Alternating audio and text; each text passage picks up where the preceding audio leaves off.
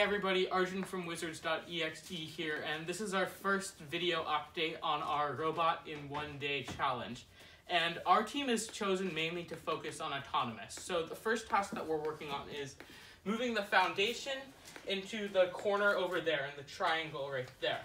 So we've had a few different ideas for this. So right here I have our strafer kit.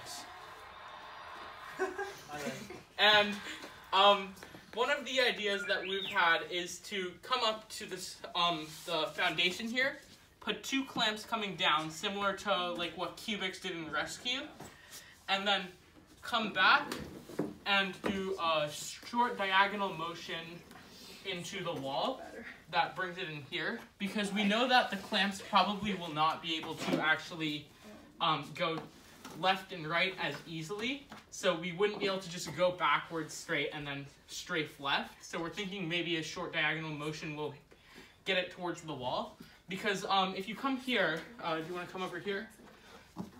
So the foundation starts this far from the perimeter, and if it's that far from the perimeter, it's going to be a lot closer to the edge of the triangle, while if it's against the wall, it's much easier to know that it's going to be in the zone. So a few other ideas that we've had for this, for example, is one that we have something with these indents in the bottom that come up from the top in order to grip it. And another idea that we had is to actually have our robot pick it from the corner, just drop something from the corner, and rotate it into the zone. And that's all for this video update. Thank you for watching.